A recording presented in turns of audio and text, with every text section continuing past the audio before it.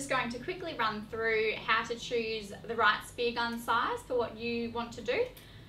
So we've got a few different sizes here, but not all of them at the moment, but we've got a 75cm Picasso, a 100cm Bichet, a 110cm Robalin, and a 110cm Aimrat.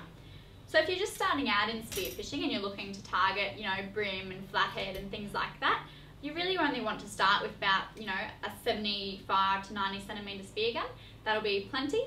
You can even put something which is called a pranger on the top of it, which will help you to get those smaller fish and flathead and things like that as well. If you're looking to take something out on a boat or something a bit higher quality, you really want to go up to probably a 1 metre gun, and that will do everything from your small reef fish, even, you know, bigger reef fish, depending on what you've got the gun rigged up to suit. And then you can move up to a 110cm gun. A 110 is the gun that most beginners will start with. So they'll start out with a 110, and that will be great for around the reef, shore dives, things like that. Especially in some murky water, you need a shorter gun as well. Then you move up to the 120cm gun. The 120 is really called a jack of all trades but master of none. So that just means that it's a good in-between gun if you're starting out and want something that covers all of your bases and you don't really have to upgrade it.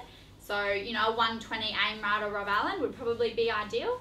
That will get you, you know, all of your reef fish, but it might be a little bit big for those dirty water days, but it might be a little bit small for the clean water days as well when you're hunting pelagic fish. Then you can go up to a 130cm gun, which is great for hunting pelagic fish, hunting in clear water.